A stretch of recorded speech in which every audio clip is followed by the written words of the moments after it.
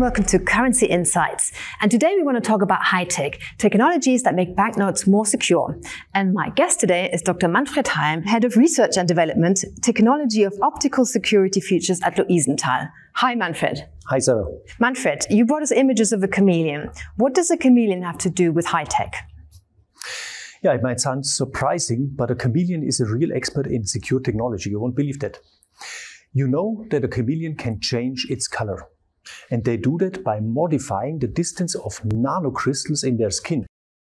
Sometimes they use it for camouflage reasons, but very often they also like to attract attention. And in our security threats, we are using similar technical concepts, actually for similar reasons, to attract attention.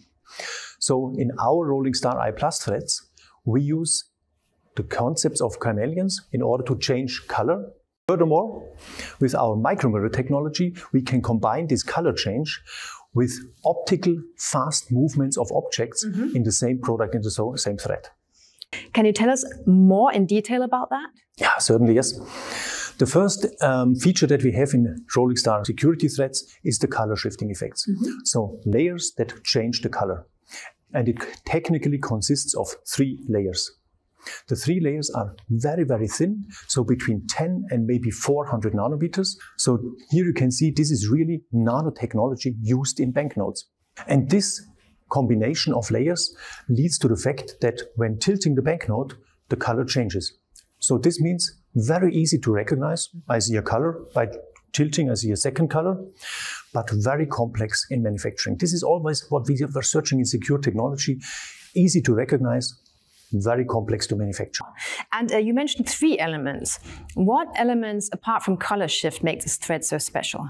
Yes, the second thing in the Rolling Star I+ threads is actually a very, very small thing. It's an extremely small thing, but it's a very, very big thing for banknote security. It's the micromirrors. With the micromirrors, we can create optical effects, so we can create objects that move on the banknote by tilting the security features. If you look on a Rolling Star I+ thread, you find around 10 millions of these micromirrors, and each of these micromirrors has its individual shape, its individual inclination, and its individual orientation on the thread. You mentioned 2 level 1 features that are recognizable with the bare eye, and then we have the level 2 security. Can machines recognize these threads, or how does it work? Yeah, certainly. The expectation is that a high-end security thread can also be detected by a high-end sensor. So in our case, this is the Notoscan Max sensor. And in our security threads, we use a magnetic multicode. What is a magnetic multicode? In contrast to just using one magnetic material, we are using 3 different magnetic materials with 3 different properties. So for the experts, the different properties is shape, it's geometry, it's remanence, and its coercivity. The remanence is more or less specifying the signal strength, the signal height. The coercivity is how the signal reacts in a changing magnetic field. And the geometry, certainly, this is easy to understand. It's the shape, it's the size of the bits. It is complex, and the material and the properties that we use for this multicode is not commercially available. You will not find these materials, for example, in data storage media like tapes or hard disks.